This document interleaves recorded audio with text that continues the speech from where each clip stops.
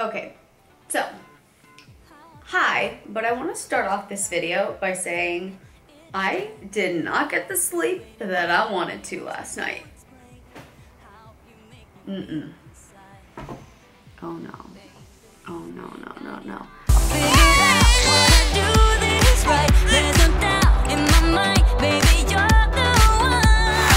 You know when you think makeup is gonna help your situation, but really it just accentuates.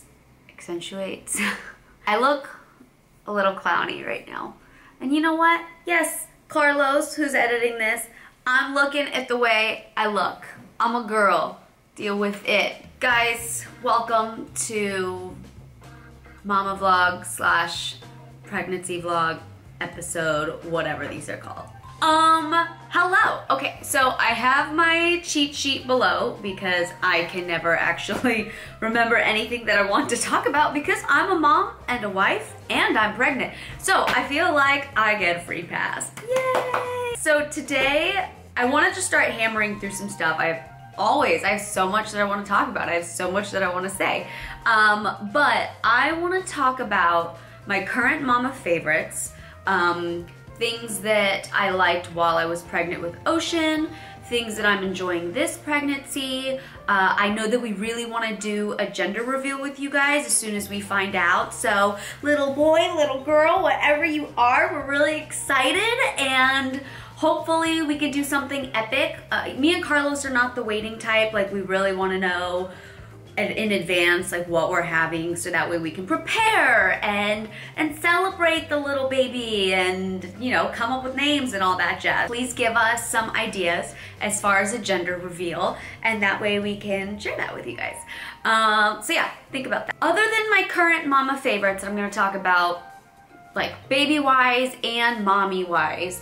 I'm also gonna like mark them from a splurge to a necessity. And then I guess there's like a little in between. Strollers / car seats, because I feel like those are the ones that I always get questions about. Those are the things that as a first-time parent, you're like, what do I do? What's the most important? My child has to be safe. I can't believe they're letting me take this thing home from the hospital. So when we got home from the hospital, he was in a 4Moms car seat. Really, really great. We have 2 cars, so we had to have 2 car seats. So in Carlos's car, he had the 4Moms. In my car, because we were always traveling so much, I had the Doona car seat stroller. Now the 4Moms was just a car seat. The Doona is like car seat on crack. The thing is unreal. Literally, it is a car seat and whoop, it's a stroller. Whoop, it's a stroller. Car seat, stroller. Like there isn't a, let me unhook this thing and put this over there. Like no, literally Ocean can stay asleep and I just turn it into a car seat. It was probably, you guys probably saw it on our YouTube's, Instagram, whatever, all over the place. I actually have pictures of everything that we used. Carlos, can you pull those up? I don't know if you're gonna put them here or here or here or wherever, but that's the Doona. It's really, really awesome. I hope you guys like it. Definitely check that out if you are a traveling bunch. I really, really recommend the Doona. The next stroller that we used a whole lot was the Uppa baby. I think we had the Vista. I'm not sure. There are a whole bunch of different versions, but with the Uppa baby, we were able to actually pack a whole bunch of stuff underneath in like little loading compartment and all around the stroller. Definitely not what it's meant for, but we had a multi-use stroller and it was also a car seat. And it was a really safe car seat, so we felt pretty good about that. We would walk home from the grocery store when we were filming in Vancouver and Ocean was just loaded up with groceries all around his little like car seat stroller thing because it was literally a multi-use stroller. But yes, like I said, that's probably not suggested, but that's what we did and we liked it.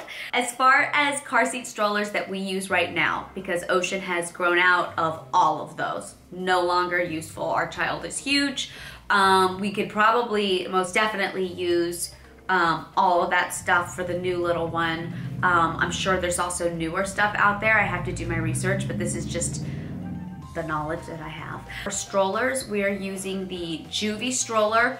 I think it's called the Joovy lightweight, I might be guessing, but it's great. We use it all the time. We travel with it. It's really, really awesome. However, now that Ocean is 2, he is required to have his own seat on the airplane. I have mixed feelings about this just because, one, tickets are really expensive and he's a third of a human. I mean, he's fully human, but you know what I mean. Also, it does give me more freedom because he's not sitting on my lap and I can actually rest a little bit more. So we were looking to see if our current car seat was approved for airlines, and it was. I'm so excited. Okay, so it's a weird name. It's called the Clek Foonf. Might have to spell that out. But basically, this sucker's huge. It's not small. It sucks putting together. It's really, really hard. But I gotta give it a 10 out of 10 because it's really, really good. Your baby is safe in that car seat. I feel really strongly about it. I don't know much about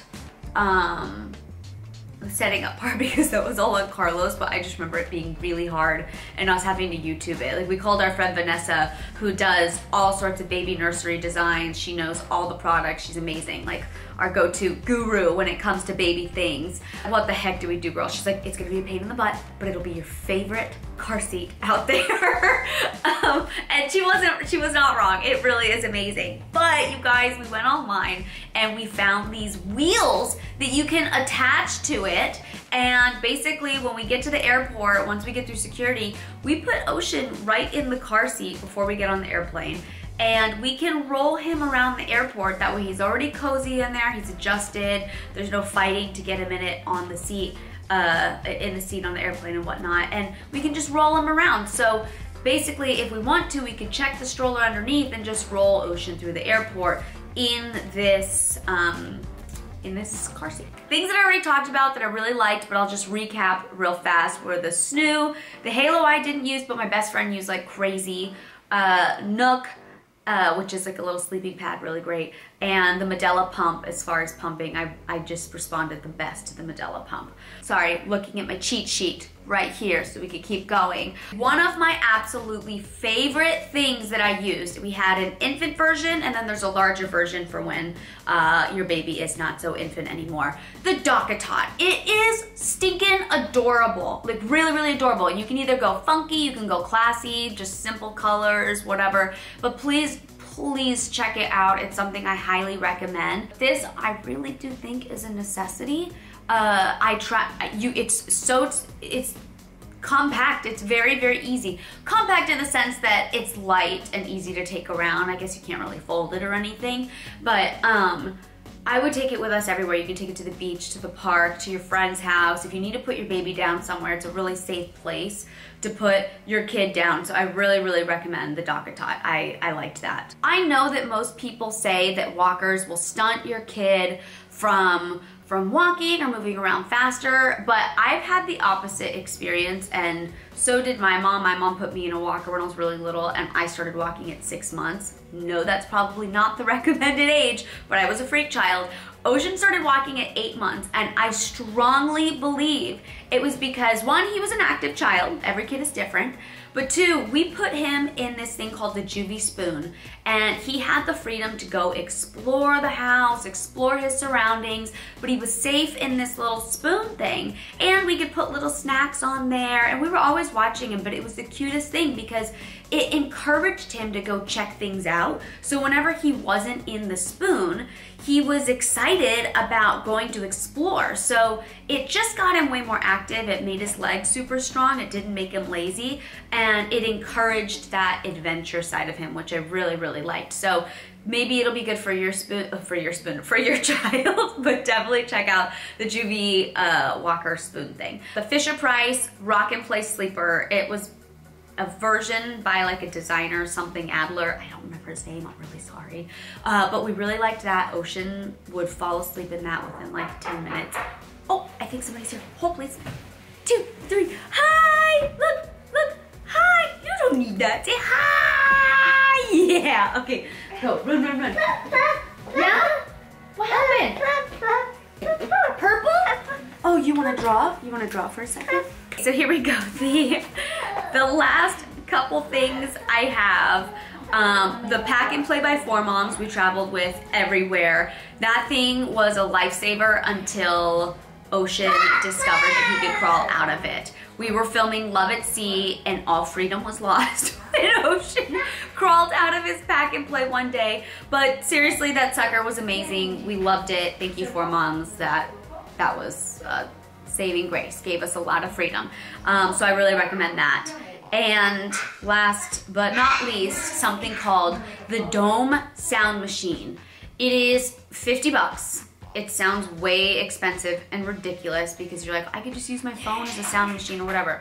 You guys, we literally have a Dohm sound machine in every single room of our home because it gives, I don't know, it just gives off this, like, it blows real air out of it. So it doesn't sound like a machine, but it also helps Ocean sleep better, it helps us sleep better. We always travel with one. It's been a lifesaver. Dock-a-tot, I think it's a necessity. Some people might say it's a splurge. I actually don't know how much it is, but I would rank that as a necessity because I am definitely gonna get another one for this next baby. For us, because we travel so much, the Doona was a necessity. And I would also say the Clek Foonf, a necessity. The sound machine, necessity. The Madela pump, necessity. If you can get away with not having a pack and play for your child, then I guess that would be a splurge. My child was very, very active, so the pack and play was a necessity for us. And the Joovy walker was, I say it's a necessity because I loved it. I think for some people it might be considered a splurge because it might not be necessary, but I really, really liked it. Rock and play sleeper, that was probably a splurge because we could have used some of the other things that we already had, but he really, really liked it. He responded to it well, so I call that an in-between. Okay, those are the things that I wanted to talk about today. I guess that's all I have. That's all I have. I mean, I have a lot written down. I'm gonna do a follow-up, you guys. And I want to talk about clothes. Love you guys. Hope you enjoyed. Stay tuned. Maybe you'll get 2 back to back. I think that's what I'm gonna do. Okay, love you guys. Ciao, bye-bye.